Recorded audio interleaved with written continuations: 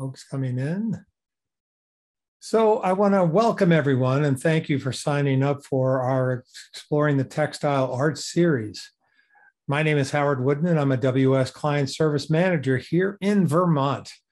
You're going to experience a wonderful exploration today. And today we're talking about having a quilting discussion. But before we get to it, I just want to tell you a little bit about WS and some of the things that are happening here. If you don't know us, we're an innovative nonprofit organization, a global firm that operates in over 60 locations in the US alone. We connect individuals from underserved populations with transformative career opportunities in all types of fields, from mechanics to Java developers and much more. A lot of tech stuff we do. We have a lot of different types of clients too. It's amazing the number of clients that we're adding all the time. We also provide free training through our In the Community initiatives. And right now, the Workforce Essential Workshop empowers individuals to move from entry-level positions to long-lasting professional success. It's a 3-hour-a-day workshop for 4 consecutive days. If you know somebody that could use that, or you yourself might be interested, let us know. We have another workshop that's coming up very soon. It's going to start in May 16th and 19th. And that's a 6 p.m. to 8 p.m. Workshop. So there's plenty of time to sign up for that or to refer somebody for it. Also, our next visual art series with Helen Lee is going to be starting on Wednesday, May 11th. That'll be a 6 to 7, almost very similar to this.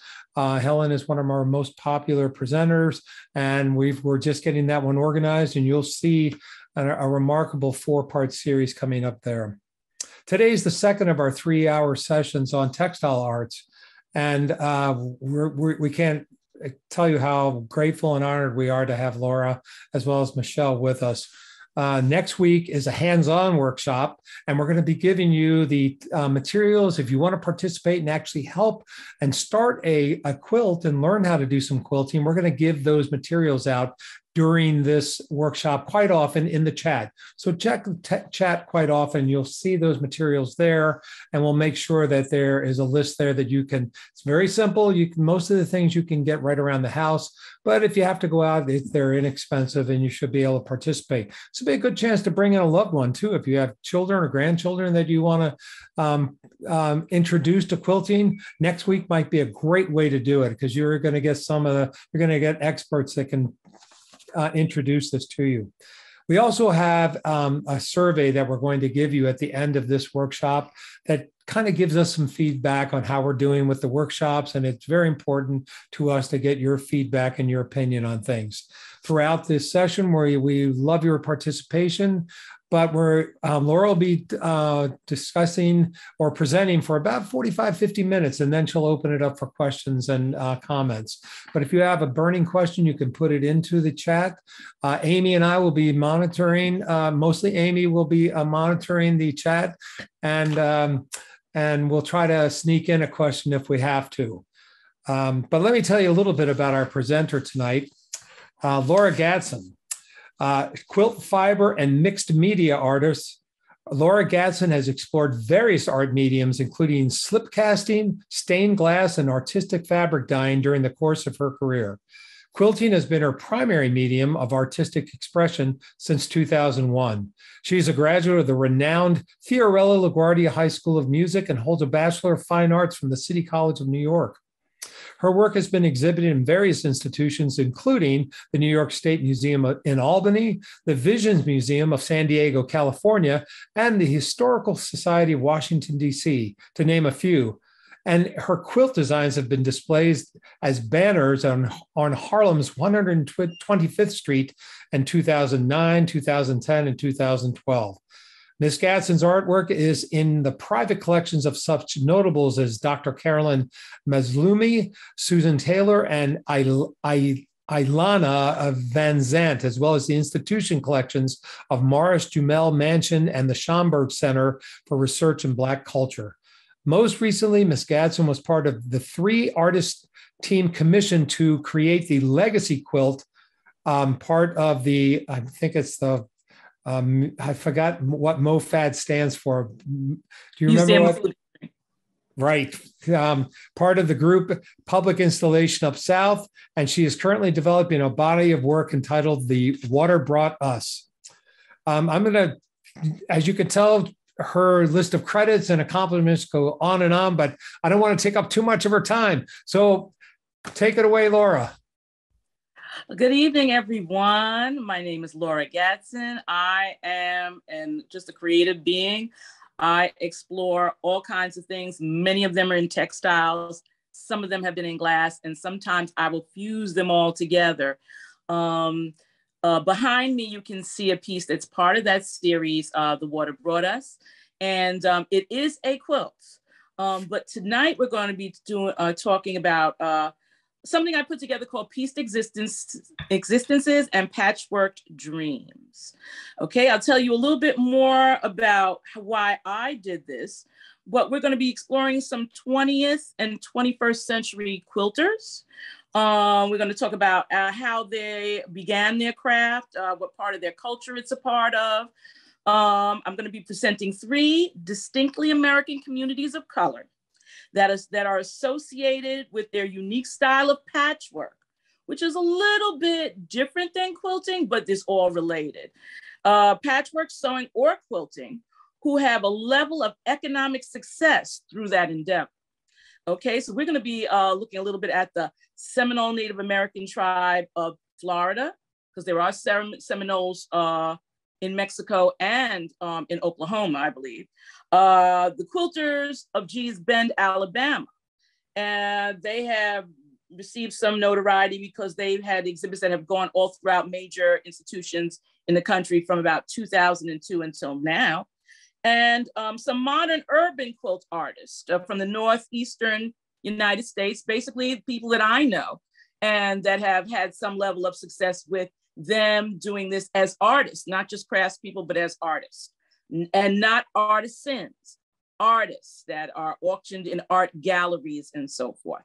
So we're going to start off with this is my first, we're going to go on to the slide of my self-portrait. So what qualifies me to present this? Well, I've been doing quilting. I've sewn all my life. I'm a second generation sewer. I'm a second generation also artist. My dad was a draftsman and painter. This is my love, and I tend to research things depending on what I'm interested in at the time. My affiliations, I'm part of a quilt group that's also been quilting for 20 years, Harlem Girls Quilting Circle. Just some regular folks. Our biggest thing that linked us before we started quilting was the fact that a lot of us studied African dance, West African dance here in Harlem. I felt like, I wanted to do this because a lot of times, when stories of artists are told, they may not be from that community of artists. And I felt that I was kind of likened to these communities I'm going to talk about. And so it's nice for me to present it from my side, and my point of view. And I'm going to describe the quilting process to you. All right, so when we talk about quilting, the end result generally for quilting is something that is generally 3 layers. It is a top layer, which is your fancy, whatever your artistry is on top, your bottom layer, and something in the middle to make it stuffing. So in these days, that is used as a way of creating art. But traditionally, most people understand it as something that you put on your bed. That's why the stuffing is in the middle. That's the warmth part of this. And the 2 pieces were to hold it together, because though we have sheets of stuffing now that we can just buy and put on in between, oh my goodness, what's that? There we go. It used to be that you had just little pieces of paper or straw or something in between. So that's quilting. The quilting is actually the process of stitching. So if you look at my self-portrait from many years ago, 2007, you will see stitching kind of on either the right or left side in a light green. As an urban quilter, I rely a lot on my sewing machine to do a lot of things that many people might have done in the past by hand, or sometimes they would prefer to do it by hand. So now to get this beautiful quilt top, there are 2 ways I've done it. I have sewn fabric to fabric. That's what we call piecing. You take pieces of fabric and you put them together. Or you can do something called applique, which means you put fabric on top of fabric. So if you see the rendering of my face and my body, those were appliques that I first fused on in an ironing process. Then I stitched them on, and then I embellished them, that you can see with the hair, with some stitching that acts as quilting as well, but it also embellishes the idea of hair going in different directions. So we're going to talk a little bit about the piecing first, because my first group is going to be the Seminole Indians. But before we talk about their journey specifically to them and their culture, I just want folks to remember that as far as culturally, not just in this country, you know, Bridgerton is very popular now as a series on Netflix. And if you're looking into the series, you will see that there's that idea of having to marry someone in order to situate yourself as a female. As a woman, you had to marry a male. So again, remember, Europe comes here to the Americas, and those things carry with them. So, you know your American history, you know, women of any color could not vote, women could not own land, you know, women weren't expected to necessarily work outside the house unless they had to because of, you know, impoverished, and more or less those were people of a lower standard that had to do those kinds of things. And in the higher classes, sewing and needleworks, those were thought of as things that cultured a woman. Here you have a picture, I'm going to say, judging by their garments and the sewing machine, that this is about the Edwardian era, about 1900, 1910. Let's see what else we can say about this. And I want you to also, if you can see that sewing machine, you'll notice that is a treadle sewing machine. That is a sewing machine before electricized sewing machines were popular. And so those women are learning to sew, and they have to pedal that with their feet. I actually own a 1917 treadle, and I keep it and try to keep it in working order in case the lights go out. I can still do a little bit of my art with that, you know, so I have that here. All right, so we're gonna go to our first group of community, which are the Seminole, the Miccosukee people that are located, this group of them is located in Florida. And they have not a quilting style, because if you think of indigenous people as creating things for their environment, you know, they're in a warmer environment, they do not need to have a quilt. But what they did do is have embellished outfits, highly embellished outfits, and they created a particular style of strip quilting. So they're only really cutting strips of fabric, but they are sewing them, cutting them, and then resewing them together and making patterns similar to the background of this. So I'm going to introduce you to them via picture now. We're going on to the picture of the Seminole people. These are postcards. And one of the things that interests me most recently about the Seminoles is the idea of people, let's say, pre the 20th and 21st century. You think of them doing quilting more or piecing, no, excuse me, not quilting, piecing, putting little pieces of fabric together because they didn't have the money. This is what's true of some people in India known as the Siddhi. They are a poorer set of people in India. They collect old saris, and they have a particular style of putting things together because they're using pieces of fabric. The Baifal people of Africa, they're in Senegal. They have a particular way of putting things together because whatever the tailors in their area get rid of, they patch that together, and they've created their own style of garments through that. But it was different for these Seminoles. The Seminoles have a long-standing history in the United States. They are actually a confederacy of some tribes. Seminoles might speak one of 2 or 3 different languages. And they come about as one group called the Seminole as America is forming and natives are getting pushed to the west and getting pushed to the south. It starts when the United States does not own Florida yet. I'm going to give you the picture. Well, before we get to the picture of the map, I just want you to take a look at their garments. You'll see the one on the left side is a little bit different than the one on the right. I can tell it's from a younger era in the Seminoles' existence and doing this kind of work because it's got less embellishment on it. Some years later, they started heavily embellishing that. And some of that is due to the invention and the ability for them to get their hands on sewing machines. Right now, if I taught you the Seminole technique of patchwork, you wouldn't want to do it by hand. You would want to do it by machine because it makes it easier to cut and put things together. Hand-sewn piecing is not as durable as machine-sewn pieces if you're going to start cutting them. So of course their dress changed as they are interacting with Europeans. And so now they're completely covered. And you see this little cape style over the women's shoulders. They would embellish that. And then the men wore skirts as well, because being in the Everglades and being in the water, you know, a shorter garment for the men was perfect. And these men and this group of people, they also had the women as being the sewers initially, and the men as doing other.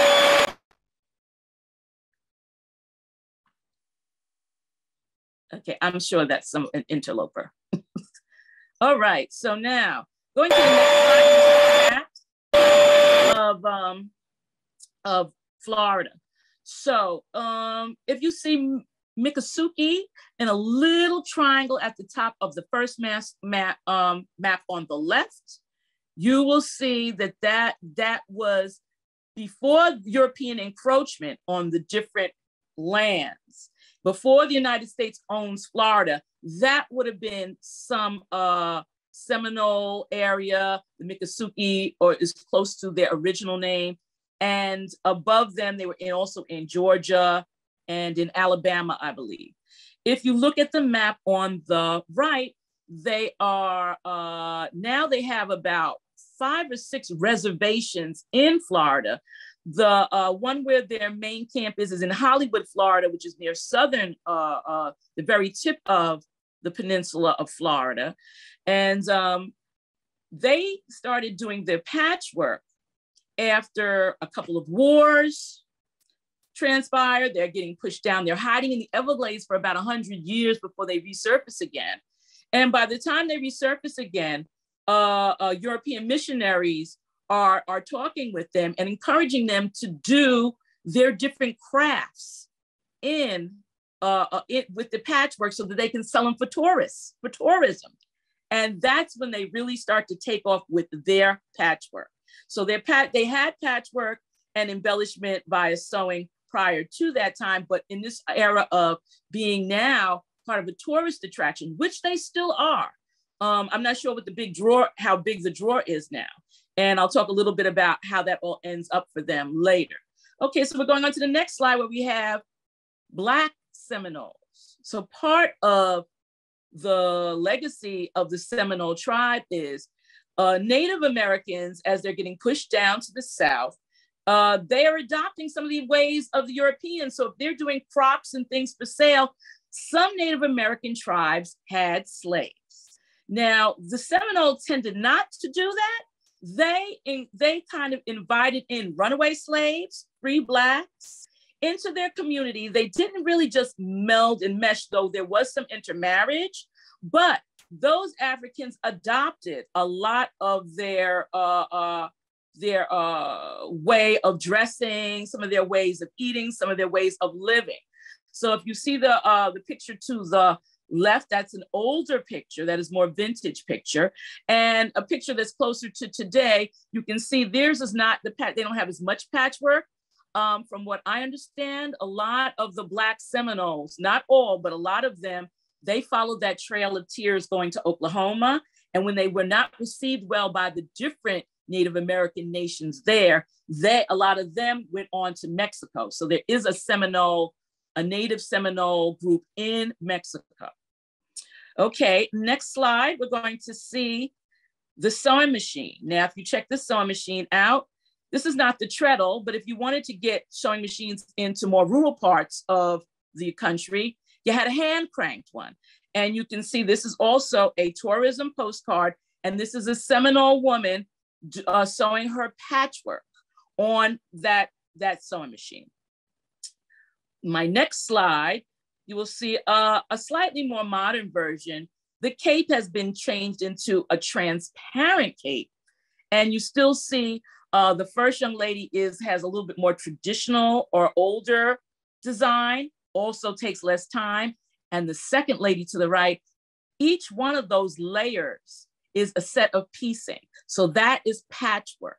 You could take that same patchwork, use it for your quilt top, and make a quilt out of it. You can take it and make it into garments. But each color you see on the jacket on the right is a different piece of fabric, and the shapes are achieved by sewing different shapes together. And now I'm going to show you how you put those shapes together. We are not going to do this style because, as I said, this style works best these days by machine. But we're going to start from one. They start out with strips. All they're doing is sewing strips together. They'll sew long, long strips together.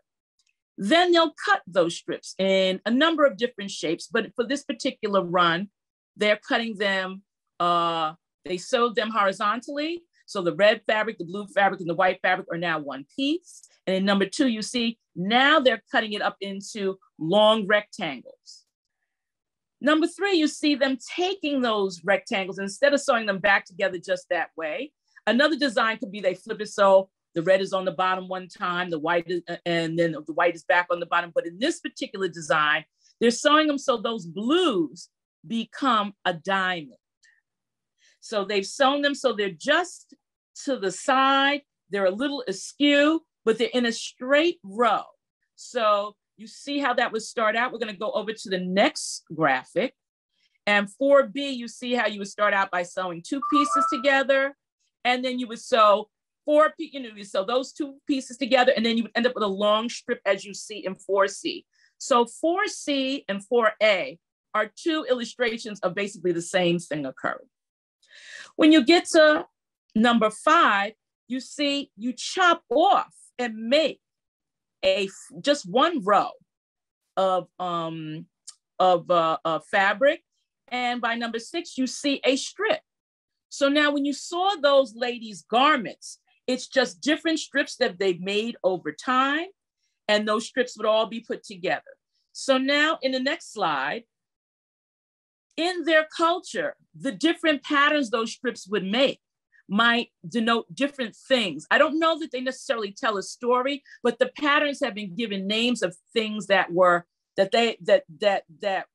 were present in their mind all the time. Something called fire, something called lightning. One might be called the name of something that you see. I see something there named turtle. There's another one called bird. But all of those patterns that you see there were made in some similar way just by putting those pieces together differently and assembling them all back differently. You would get any of these patterns here, and there are even more of these. So now in the next slide, I'm just going to show you the Seminole piecing technique. The left side is a graphic. That's just a graphic of how you can put that together. The right side is someone who's actually taken those and made it into a quilt top. So now once you have your quilt top, now you have which I'm going to consider the first piece of your quilts.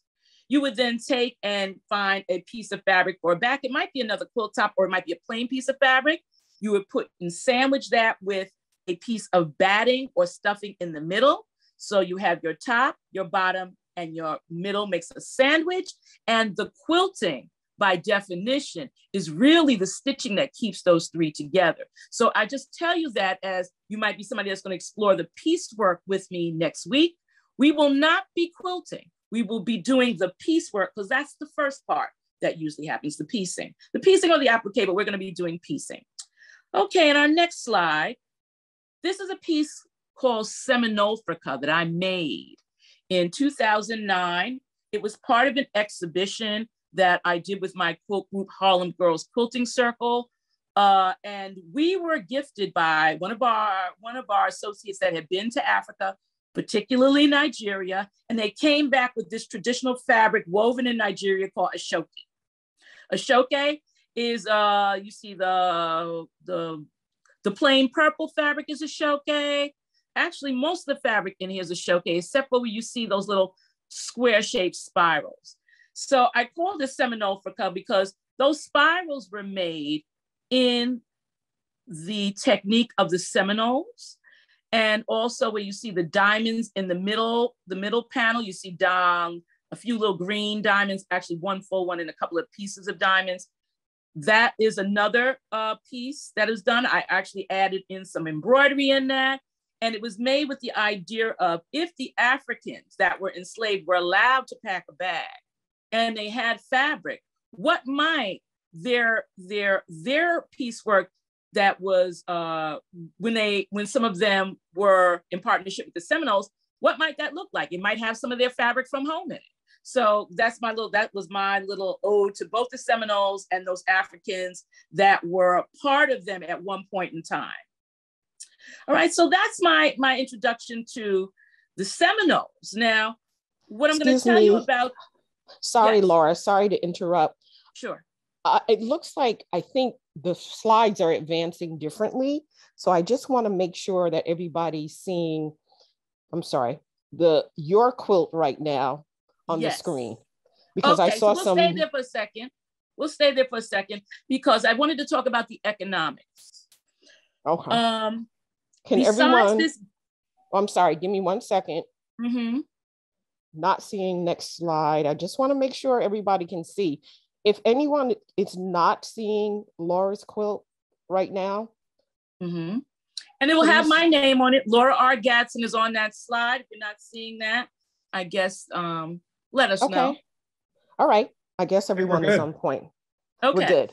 So all right. One more thing I wanted to say about as far as economics and this particular style. This style of patchwork is now a real identity thing for the Seminoles. It always was. You won't see them wearing the beaded necklaces as much anymore, but this is the thing that they use as that identifies them from every other Native American tribe. So they were doing it in different parts as something for tourism. They really honed it. It is beautiful. But what they're finding now as Native American tribes have fought and won more recognition from the United States government, and in the idea of them being able to do gaming on their different reservations. And I know on the Seminole, one Seminole reservation, those people get dividends from the gaming institution. So each person that's a member of their reservation gets dividends.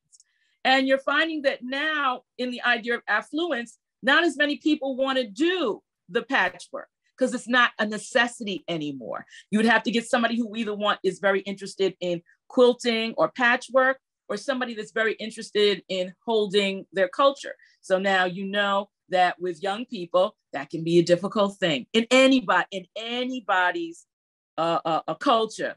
It's hard to hold young people back from moving forward to say we need to preserve this. So there are some that are a little in despair about we now it's a good thing that we have money now, but it's also bad that now we're going to lose a piece of our own identity here.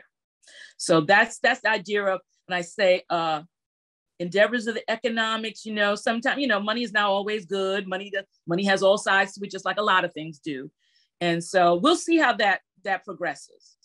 All right, so now we're going on to the next slide. We're going to start looking at the women of Gee's Bend. Okay, Gee's Bend is a very rural, offset part of the United States. It is on a peninsula that is really easiest gotten to Boykin County, Alabama, via ferry. Okay, next slide. Here is a picture of their where they are. Gee's Bend is somewhere near the the water, and you see a little red arrow. That's where a ferry was. There was a ferry. They actually had their ferry restored in 2006, but they were missing their ferry from 1962 until about sometime in the 21st century, because they were visited by Martin Luther King. He came there. He inspired them to seek their voting rights, people would come across the ferry and do the different kind of protests, no matter how peaceful they were. And all of a sudden the ferry went out of repair. All of a sudden the ferry couldn't work anymore. So in order for those people to go on those protests, they would have to go all the way around the Alabama River to get all the way over right underneath where you see Gee's Bend. Underneath that would be, I can't remember what part of Alabama, but that's where some protests were being done. So they have caught, I will say they're just lack of better, but they've caught hell for a long time because being detached from them kept them away from food sources, education sources, all kinds of things. I'm going to show you next slide. Here's a slide of the ferry up until 1962. It really is not even a ferry. It is really like a raft. Next slide is is a slide from 1937. There are a couple of photographers by different organizations, some of them that were government paid, that went and documented these ladies and their quilt work. So we have some pictures of descendants of some of the quilters I'm going to show you. And so Lucy Mingo, I think, has passed on now. And of course, Lucy Mooney, whose back you see here, and her granddaughter's holding the top of her quilt. She's probably doing some piecing to that larger piece to make it the full size of the quilts. Okay, next slide. Okay, we see some women sewing on the porch. Definitely, they sewed out of necessity. So now this is the flip side of that. They sewed predominantly starting out as necessity. They didn't have access to a lot of things. Every piece of fabric had to become something else after its first purpose. And a lot of times the work clothes and different other clothes would go into making these quilts. I don't have a denim because they're known for some of their denim quilts, but this is what they did for survival. The children, let me see, I think we met Loretta Petway. We might have met Mary Lee Bendoff. I had the privilege of being part of a Harlem Needle Arts, hosting those ladies when they had their stamp in 2005, I think it was. And I am a big fan of Mary Lee Bendoff. She is the one on the right, sitting at the bottom. We're going to go over to the next slide. And this is Mary Lee Bendoff's work. So now there was a gentleman by the name of William Arnett, Bill Arnett. He is a lover and collector, and also made money from having control of rural artist artwork, not just quilters, but some other rural artists. He was the one who exposed the world to these ladies and their work, and how much, though they were making these as utilitarian items, you see that this is modern art in its idea of what modern art can look like. So I love Mary Lee Bendoff's stuff. She's still putting it together in the idea of piecing. If you look at both the right and the left side, each one of those colors is a different fabric. If you notice, they are different shapes. All of them are not straight shapes. And what you don't see that about usual quilts is that you don't see one pattern repeated.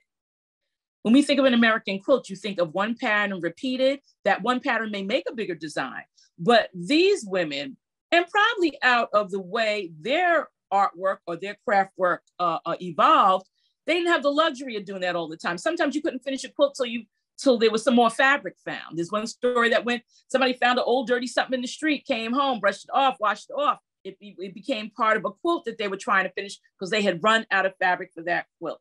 I am happy to say that one thing positive that occurred out of this discovery, and by discovery, I'm using that term for lack of a better word in my head right now, discovery of them and their work. Because the first quilts that Bill Arnett didn't take, but he bought from them, he purchased for little to nothing. And they were the things that these women would have going to discard. They were using them to cover over wood piles, and they might have been something just to make the bed extra fluffy. These were not their best work in their eyes. But Arnett, being a lover of art and being astute in art, he saw the value in it. And these ladies have had shows at places like the Whitney Museum in New York. There's a museum in Texas. They've had a bunch of exhibitions that have gone from today all the way back until I think 2002. So we're going to move in quickly through that because we could talk about each one of these things in themselves, could be their own thing, could be their own thing.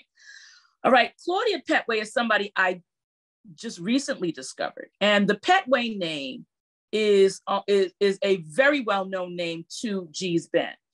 Gee's Bend, Joseph Gee's was the first person that I think on record of owning that piece of land, that peninsula.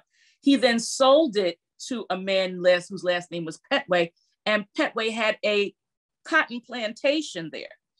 And these Petways, all the Petways are not blood relation, because once he brought he absorbed some of the Africans that were there working for Joseph Gee's, and between the Africans that he brought to that were slaves of his, he named them all last name Petway. So there are Petways that are blood relations, there are Petways that are not, but the Petway is a name that you will see a lot in Gee's Bend. And Claudia is someone who is, younger than a lot of the women who have been put out there on the front line of showing what Gee's Bend quilting can be. She's modern day. And one of the ways you can tell she's modern day, because I'm looking at her very nice quilt, very similar aesthetic. However, you don't see as much quilting in it. Because one thing about the older women of Gee's Bend, a lot of their stuff, it may not all be, but a lot of it is hand done. Some of them are hand piecing and hand quilting. Some of them are maybe piecing by machine, but hand quilting. They tend to want to hand quilt them. And I'm looking at the way Claudia's work is wrinkling on the right side. I'm going to think that her stuff is hand quilted as well. And probably not as much hand quilting because, she's a younger looking woman. She probably got something. She don't have time for that all the time. She got other things she got to do, going to do. But she is passing this on to her daughter, which you'll see on that top little picture. So that's a quick idea of Gee's Bend, ladies. This is really skimming over them, but they became monetarily more sufficient. In this idea, I think that what happened with them when they got these exhibits, they were introduced to a whole nother world. And they didn't even know their value. But once they knew their value, they started to fight back a little bit more to get their value, something called residuals and licensing. Though they might have sold the quilt for what they asked for it, they had no understanding of these things. No one really told them these things.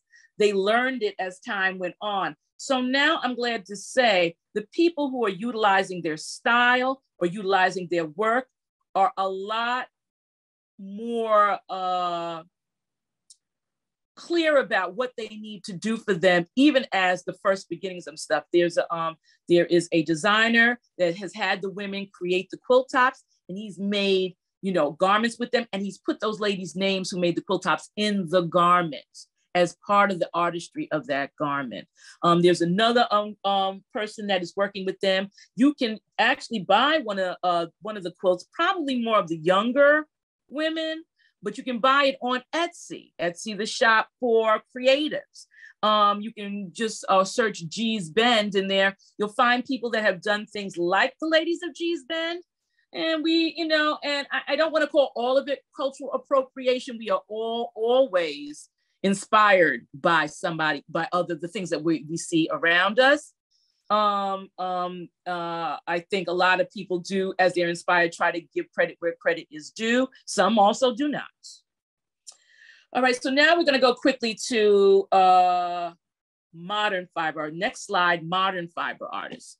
Okay, this is a piece of mine. It actually was several things. It is not just a quilt. It is actually also felted. The sky there and the sidewalk there is actually hand wet felted, and that's how I achieved those nice, yummy colors in the sky. But the buildings were from me, what we call fussy cutting cutting out little pieces of fabric that was already printed. It may have been printed to look like a window. It may have been printed to look like something else. The windows in the purple piece, they were printed to look like scales of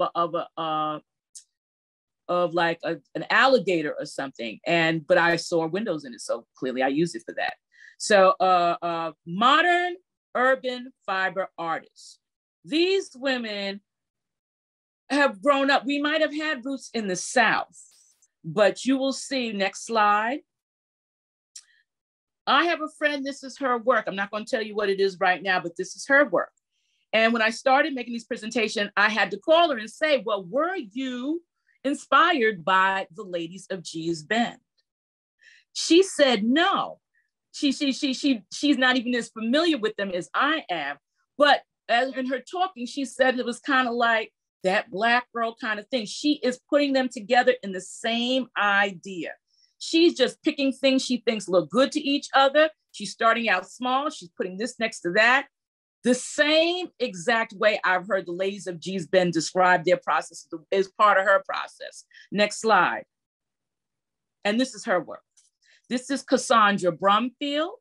I'm proud to say this is a friend of mine. She is a designer. She is also a seamstress, because all designers are not people who sew. She's been doing this patchwork style since the 90s. Unless you knew Gee's Bend, you didn't know them in the 90s. You only would have known them from when they surfaced to mainstream, which would have been about 2002. And still you might not know them, because if, museum exhibits is not your thing, art is not your thing, quilting is not your thing, you might not know who they were. Okay, next slide. This is Cassandra. This is one of Cassandra's wedding dresses. It is pieced and patched silk, chiffon, and organza.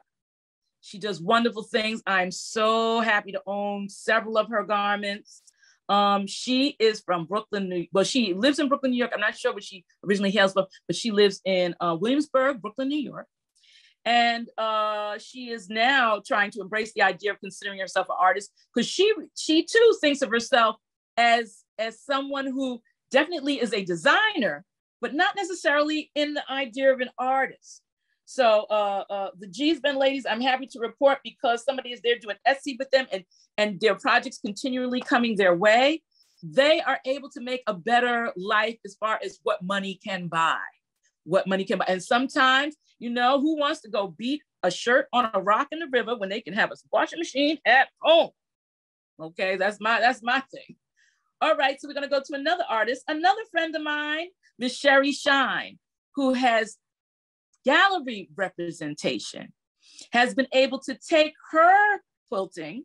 She does a lot of her stuff is all applique, so you won't see as much patchwork of hers. And both Sherry and I have an affinity for fabric, not just fabric that we can find, fabric that we can buy. So we see an interesting fabric. We might not have to work as hard because we found a fabric that can do that work for us. So Sherry has a couple of series. This is the People in the Field series, and you'll see in the background on the house, you'll see quilts hanging on that barn or that house. And she has, you'll see her aesthetic is very much the aesthetic of today. Next slide, where she has something called the Green Book series. The Green Book, for those of you who don't know, was a book that African Americans would have to let them know where they could stay as they traveled. As you know, every place was not hospitable to hosting African Americans. We're gonna say prior to the Civil Rights Movement, and I'm sure, and definitely post it as well. So there was something called the Green Book that would let them know this place was Black owned, this place was hospitable to people of different backgrounds that look different from everybody else. And so she has her traveling people on their suitcases. And I say it's a modern aesthetic because very much you'll see the focus is the foreground, but the background that you see, all that curlicue you see in the back, for her, that is not the fabric. That is her quilting. So she relies heavily now on the texture of the quilting, which doesn't translate as much in this. But that is her dynamic. Okay, moving on to the next slide. Dinga McCannon. These two pieces are Dinga's work. Dinga, like myself, she learns something new and she brings it to the quilt. I think there might be some felting in one of these pieces. You see found objects in them. She loves to tell stories of lesser known history of African Americans and just people of color. The right is something that has to do with Mandela. The left is, oh God, I don't remember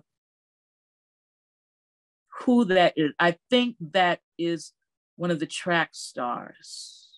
That is, I don't remember. I don't have my notes on the side for that one. We're gonna go to her next slide. This is a piece of Dinga's here. I know that a lot of that surface design on there is felted, but she is a quilter. She is also a painter. She's also a woodblock artist. She started doing art in the 60s and is still working today. She was a Harlem artist at one point. She is now hails in Philadelphia, PA. And her career has skyrocketed based on the auction of quilts that she no longer owned that has driven the value of her work up.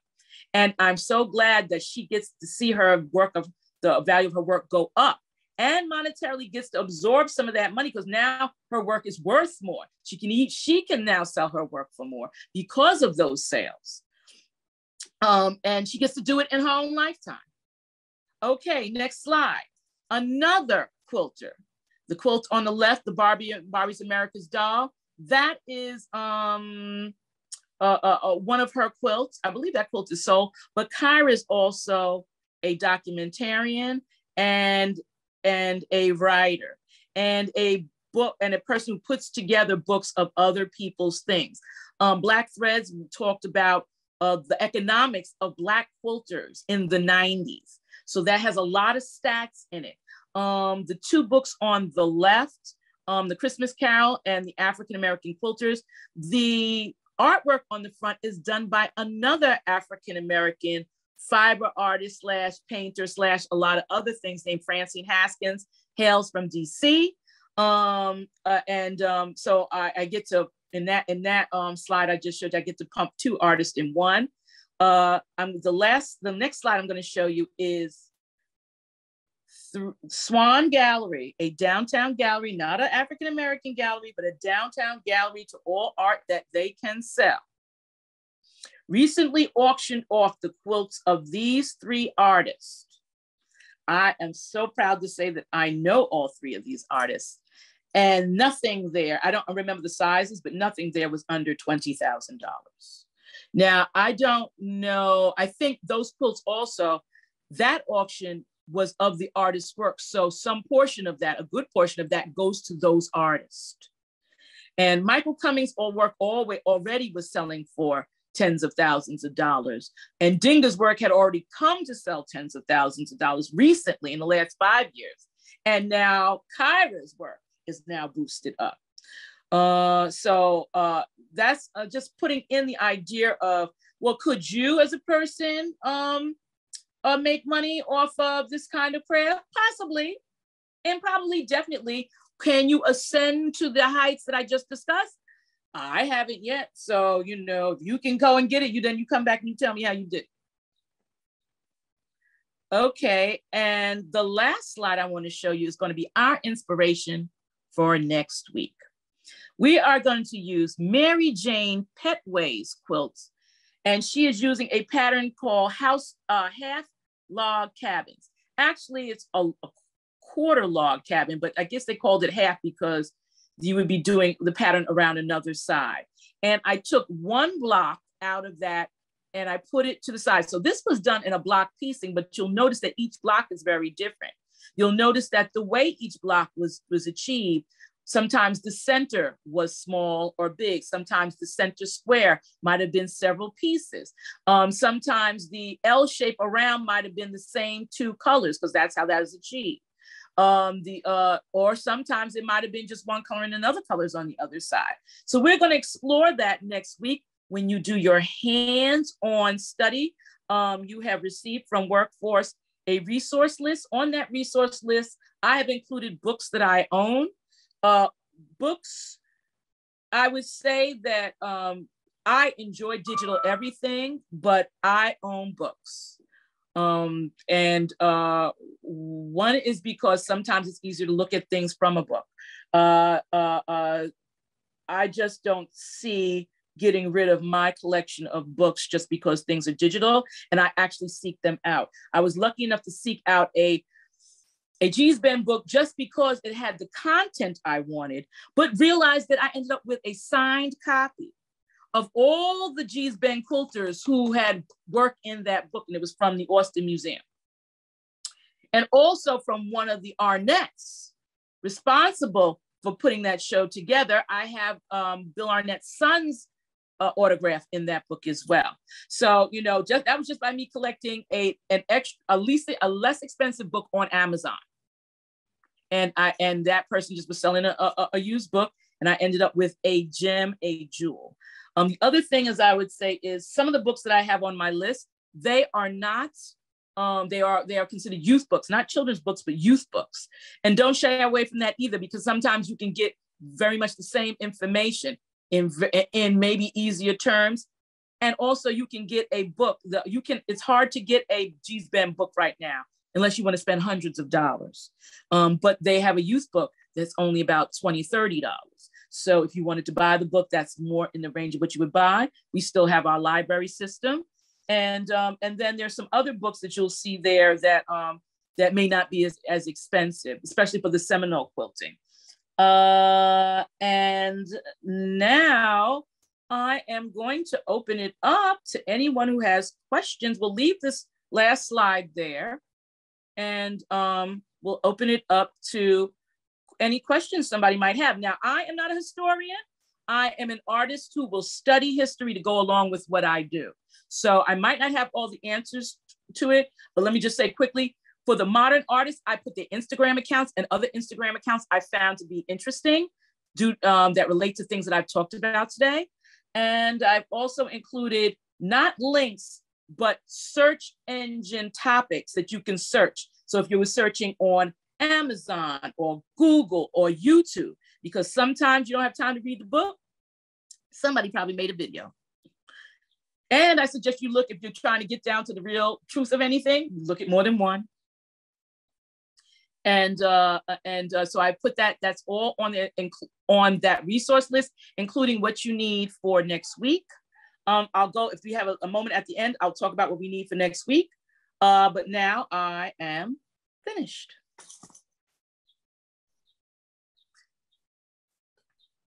Laura, this is Howard. I think it would be a great thing to talk about next week. I think that would be what do you envision? And I saw the resource list.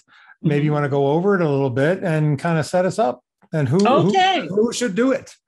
Okay, who should do this? Well, now, since I've introduced you to some and maybe exposed deeper to some others, the women of Gee's Bend, because their work is so intuitive, more so than just taught, but it's intuitive, and it's very free. In fact, that it doesn't have to be done by machine. I see Seminole piecing as needing to be done by machine. I would not even teach it to anybody except by machine. But this, you can either go out and buy some fabric. Walmart has a little section, a little aisle that has fabric and scissors and things. But you don't need to leave your house for this. You can actually, if you don't have a really good pair of scissors, you could use a knife and rip the fabric. You can use clothing that you were getting ready to discard. You can use just about any fabric, but I'm suggesting that you stick to woven fabrics, which are more flat, like a cotton skirt, a cotton shirt. You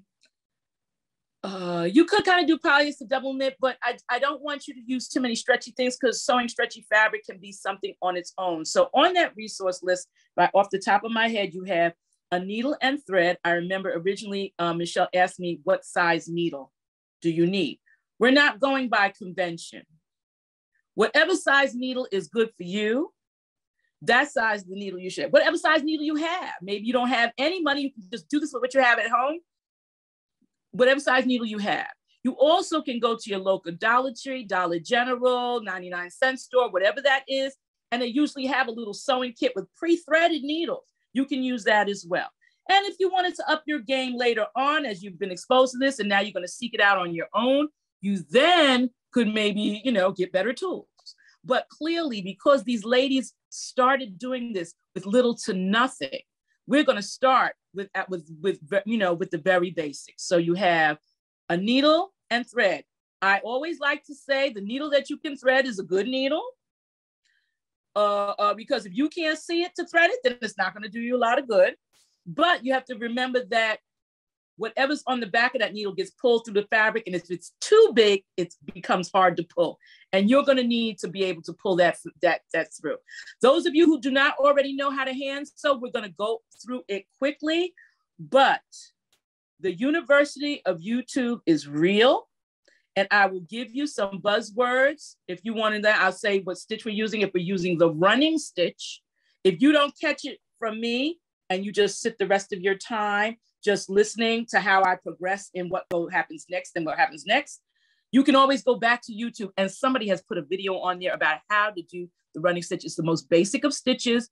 But again, I can say things easy. If you don't know it, it's not easy to you yet.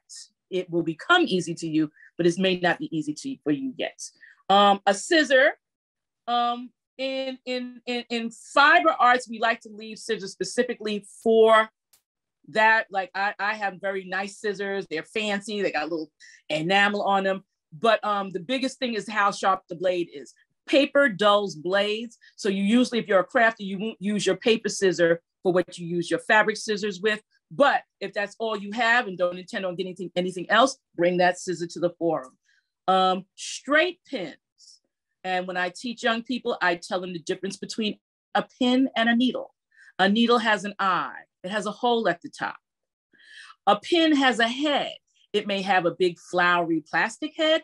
It may have only a little metal head, but it's a straight pin, not a safety pin, but a straight pin with a head. And I say you need to understand that because if you go to somebody and ask them for pins and you come home, you will see that it doesn't have anywhere to put the thread. You're going to be mad. So you got to know the difference between a needle and a pin. So you will need needles and you will need straight pins. And the fabric is just, if you want to buy something, then fine. But we're only going to be doing something very small to get you started. We're going to do something that looks similar to what you see on the right side of this of the slide there. So and that's a block. We may not get to the whole block because we're going to go through it slowly, and I'm going to reintroduce it for people who have not gotten here, didn't get here for this introduction, and are only coming for next week. We'll go over some of who Gee's Bend is and why their work looks the way it works, looks the way it looks, and how we're going to move forward. So is that good? Well, I want to also open up to any questions. We had some folks that were asking some questions. This is a good time to ask Laura anything you want about her presentation, or if you want to just make a comment, if you want to just say, like me right now, this was unbelievably great. I want to go down and visit Gee's Bend. There's apparently a whole tour, driving tour that you can kind of go down there. It seems like an interesting area to go to. I'm right now, I'm of the mindset that I want to do that. I'm actually going to be back in Alabama. I was in Alabama actually last week, and I'm taking a class from a couple of Gee's Bend ladies in Alabama. This is Talladega, but they are coming to Talladega to teach a quilting class. Anybody who feels like flying out to Alabama, that class may still be open. It is done by the Heritage House of Talladega. Heritage House of Talladega, I believe they have a website. But they do some things in Gee's Bend. I'm gonna find out from them, and should I have a chance to come back and expound on this some more, I will definitely tell you what I found out. So who has questions? Laura, there's one question, if you don't mind me jumping in. Sure. Howard, did the Seminoles also weave their fabric? In this context, no, they did not. That I found, no, they did not. The Seminole, I'm going to say the Seminole tribe was one of the tribes that they dealt with the United States back and forth as far as treaties and different things very early on and very close to them, which is why their garments look almost like they're from a prairie, like natives on the prairie. You know, if you see traditional garb from other Native American tribes, you still will see feathers and skins. And if they go back and you're at a Native American powwow, you'll see them in their traditional stuff. The Seminoles were doing a lot of things because they were so close to each other, they had to be dealt with. And one of the reasons that the Trail of Tears, one of the things that came up was, what are we going to do about this problem in Florida? What are we going to do about the problem of runaway slaves? And it's very interesting, if you do the research history of the African, the Black Seminoles, you'll find out some interesting history that doesn't get talked about at all. It actually could have also been called a slave revolt, because they were also linked to those people. They would kind of harbor those people. They would allow those people to have their freedom, you know, somewhere close to them. So I think Andrew Jackson had a play in the Trail of Tears, and there was somebody else there after that. And so I think because they also did things that they were making money off, as far as trading crops with people, trading skins, trading exotic feathers, you know, for different things. I think they were purchasing there. I don't know. They had to have done something, because everybody wasn't purchasing fabric back then. But if it was, as far as a culturally iconic thing, they were not. If they were doing it, they were doing it like everybody else. And calico is stated as being one of the fabrics that they used. And so calico is not a Native American thing. That's a European thing. Right. Gail wants to know, how large is the Seminoafrica quilt? Seminolfica? Seminolfica. Okay. We had a size for it. And it was about, I'm looking at something else that's similar. It was about 30 by 40, 30 inches by 40 inches or something like that. But like a lot of my older work, I don't own it. Okay. No. Is it safe to say that Martha Stewart brought them into mainstream? Them meaning the Gee's Bend quilters. I don't think that's true. No. Because they became iconic and possibly mainstream through art, the art world, right? The museum goers, the gallery goers, the art collectors. This is how. And with Martha Stewart's brand being not just one of selling products, but also one of how to make things, it was a very good match. So so different people who have seen, a connection there have helped to expose them. Jane Fonda worked heavily with the Arnett's to bring them to the surface, because in the art world is not inviting. The whole idea, we get to charge a lot of money for things because there are gatekeepers. There are gatekeepers at who can buy it. There are gatekeepers who can sell it. There are gatekeepers at who's going to showcase it. So, to have people from a rural setting doing things that were natural to them, to this now not be craft or folk, to it now to be art, it's a big deal. And it doesn't always go over well. This kind of was able to slide through, and I'm going to think it was able to slide through because it was elder Black women. People didn't feel threatened in the art world like that, Right. So, but when you had Black males doing assemblage, friends of theirs in the same community, they got the same Arnett and Jay got a lot of pushback, and you don't know those names, and you won't see their exposure except for in certain circles of people who collect the rural African American art. Okay. Gail also wanted to know, what are these quilts titled? I guess she's referring to the Gee's Bend quilts. The Gee's Bend quilts do have titles. A lot of times they will be they won't have like any big philosophical name or anything. it'll be titled something close to what they were doing. Some of them do. Okay. I'm sure I could find the names. I did not include them in this because I knew I probably wouldn't get to them in that 1 hour I had. So I didn't always include them, but I know the particular work of Mary Lee Bendoff, I really love. And actually wanted to get her to go down and sign a book of mine, go down, you know, see, because she's in her 90s now. And, but the book that I bought came with her signature already in it. So if I go to G's Ben, I can go for something else. I don't have to go specifically for that reason. And she also wanted to know the title of the books. And those books are a part of your resource list, right? Those books are on the resource list, and the resource list, I'm sure everybody who signed up for this presentation will get.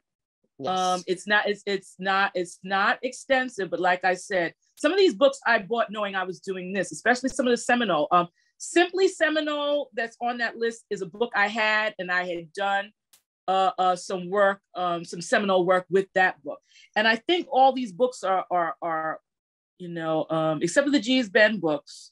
G's Ben books tend to be from the 2000s up. The Seminole books tend to be 1990s or before.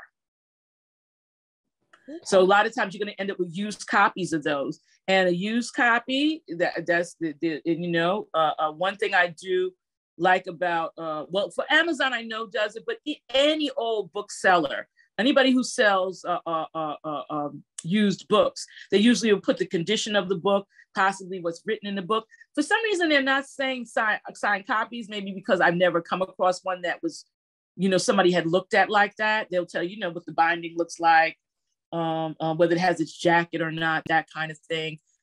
But I know for the G's Ben, the big thick books, I have some elders. I'm going to say, leave that book to me, because I you know, I don't know that I want to spend, you know, the $200 it costs to get that book.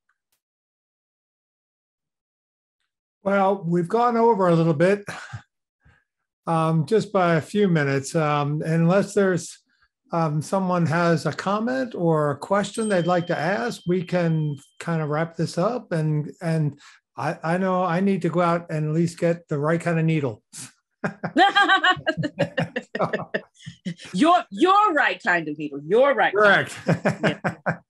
I suggest that everybody get a few different sizes, because, you know, that way you can, if you've never really spent a lot of time sewing, you might not know what that is for you, but you'll find out. And for anybody who's wearing glasses, definitely one that you can see the thread will be the best, or those very inexpensive pre-threaded ones. Don't worry about the color right now. Go get those. They're already threaded. Yeah, I know we're not going to end up with something like that's behind you, but just the experience of doing this, I think is really good. And I'm kind of thinking about those people that may have children who might want to experience this for the first time. This might be an interesting experience to have them try this at least a little bit. So, yes, I think so. I have taught young people, I think as young as the 3rd grade. I was in a classroom. That sounds right. Yeah. Mm-hmm. Yes. All right, folks. Well, thank you so much, Laura. We're honored and can't wait till next week. It's been absolutely eye-opening, the beauty and the incredible history that you've brought to us tonight. I'm very grateful to you. I'm grateful to Michelle, grateful to everyone that is in your world. I mean, it's an amazing world that you're exposing us to. Oh, thank you. I love it. I love it. Don't mind sharing it. Well, thank you, folks. We'll see you all next week. Good night. Thank you.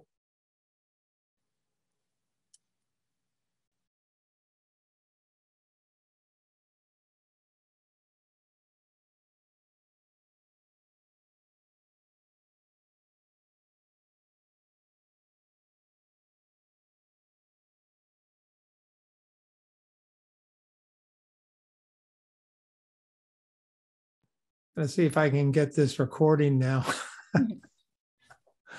See what happens.